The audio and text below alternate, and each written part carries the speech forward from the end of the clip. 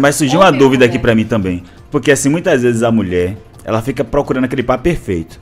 Aí, muitas vezes tem aquele que, teoricamente, seria perfeito. Que o cara é amigo, o cara é fiel, o cara mima, o cara faz tudo por ela.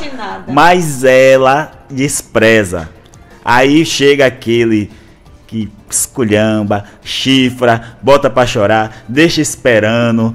Enfim, apronta bastante, aí ela se apaixona. Por que isso acontece? É uma programação mental também, Israel? Nem todo mundo, tudo é. Nem todo mundo está sem generalizar, autorizado ou preparado para ter um relacionamento. Muitas pessoas dizem que querem ter, mas nem todo mundo está preparado para ter. Bora falar um pouco sobre essa preparação. O que é essa preparação? Essa pessoa, de fato, sabe o que é um relacionamento? Essa pessoa sabe que não existe par perfeito, porque não existe. Ela está preparada para agregar valor. Ela está preparada para que o outro agregue valor na vida dela? Quando não, a melhor desculpa que ela tem é encontrar alguém que, durante um período, o sexo é bom, o beijo é bom, o presente é bom, mas depois não dá certo, porque ela simplesmente não está preparada para seguir em frente a dois. Então, quando eu não estou preparado para algo, eu preciso que algo dê errado para que eu não siga. Então, essa é uma das explicações, mas uma outra explicação que a gente pode falar também é a fidelidade à família de origem. Quer falar? Sim. É importante olhar para o passado dessas pessoas. O passado, quando a gente fala, é para o ponto de partida de cada um, né?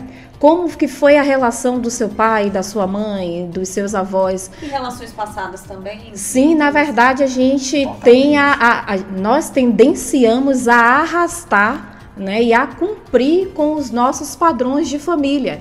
Né? Na grande maioria das vezes, essas mulheres, que o caso que o Anderson citou, que são mulheres que até encontram um cara legal, mas esse cara não presta, é porque ela vivenciou isso, né? A mãe dela vivenciou isso, ou o pai dela, ou a avó dela, vivenciou um relacionamento frustrado, né? Um relacionamento tóxico, abusivo, e aí por mais que ela encontre esse cara não vai servir para ela, porque está fora do padrão de que ela aprendeu a conviver, do que ela viu na infância dela.